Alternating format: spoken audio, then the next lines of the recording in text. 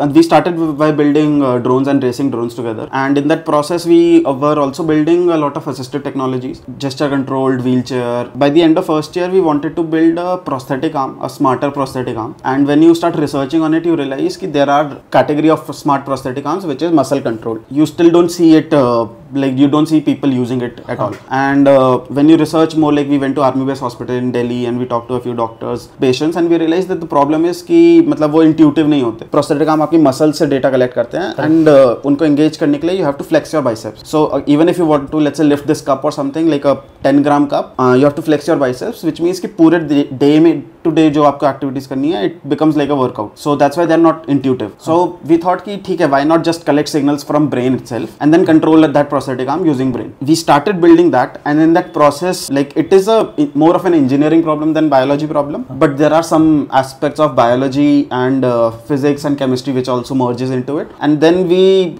both, being science lovers and passionate like enthusiasts for building things, we started learning those things in our second year, and by third year we started the company.